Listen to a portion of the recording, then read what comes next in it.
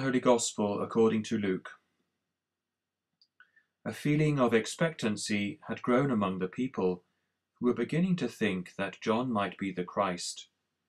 So John declared before them all, "I baptize you with water, but someone is coming, someone who is more powerful than I am, and I am not fit to undo the strap of his sandals. He will baptize you with the Holy Spirit and fire." Now when all the people had been baptized, and while Jesus, after his own baptism, was at prayer, heaven opened, and the Holy Spirit descended upon him in bodily shape like a dove. And a voice came from heaven, "You are my Son, the Beloved. My favor rests on you." The Gospel of the Lord. The Lord be with you. And with your spirit. A reading from the Holy Gospel according to Matthew. Glory to you, Lord. After Jesus had been born in Bethlehem in Judea during the reign of King Herod, some wise men came to Jerusalem from the east. "Where is the infant King of the Jews?" they asked. "We saw his star as it rose and have come to do him homage." When King Herod heard this, he was perturbed, and so was the whole of Jerusalem. He called together all the chief priests and the scribes of the people, and inquired of them where the Christ was to be born. "At Bethlehem in Judea," they told him, "for this is what the prophet wrote. And you, Bethlehem, in the land of Judah, are by no means least among the leaders of Judah, for out of you will come a leader who will shepherd my people Israel." Then Herod summoned the wise men to see him privately. He asked them the exact date on which the star had appeared, and sent them on to Bethlehem. "Go and find out all about the child," he said, "and when you have found him, let me know, so that I too may go and do him homage."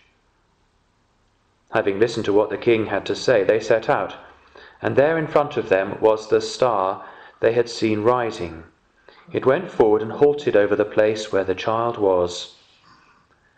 The sight of the star filled them with delight, and going into the house they saw the child with his mother Mary, and falling to their knees they did him homage. Then opening their treasures, they offered him gifts of gold and frankincense and myrrh.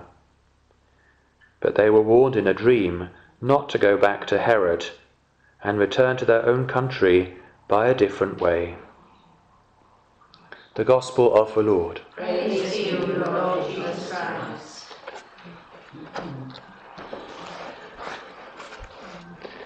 At the end of Mass, we're going to be singing the hymn, We Three Kings. So obviously we think about the Epiphany of the Magi being three kings. But in fact, when we're reading the text from Matthew's Gospel, we might think of it really as the two kings. Did you notice that at the beginning, Matthew goes through King Herod, and then the wise men are looking for the king, the newborn king.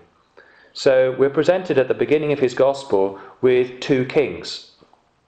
But for the people right in the early Christian church, the first century, when they heard King Herod, they weren't exactly thinking, "Oh, good King Herod." You know, listening to the name King Herod would be a bit like saying Adolf Hitler, really, to us, right?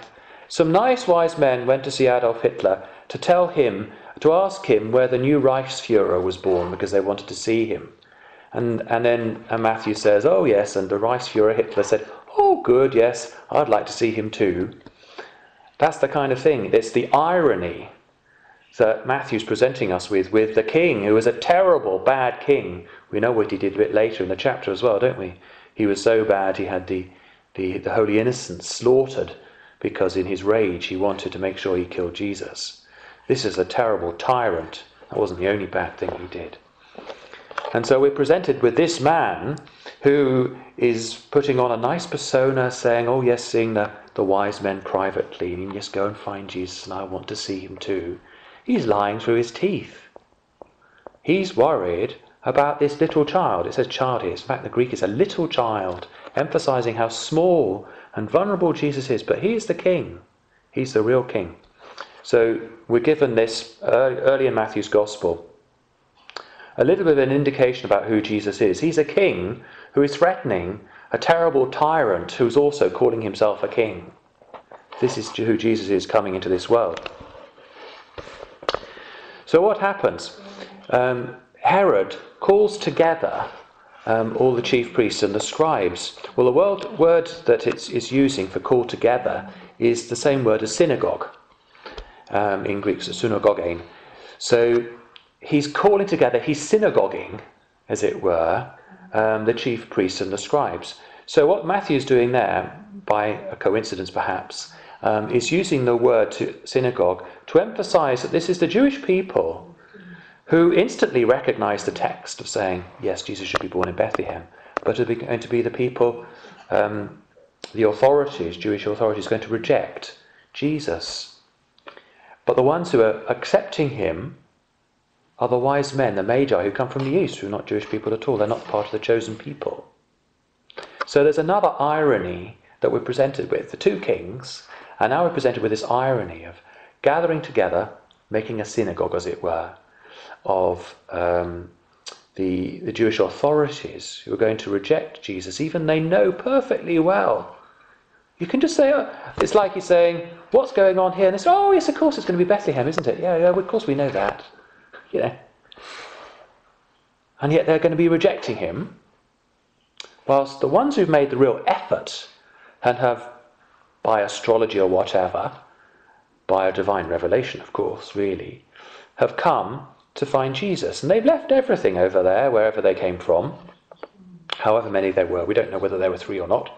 There were 3 gifts. But they left everything to come and find Jesus. So here we've got another ironic juxtaposition of 2 people here.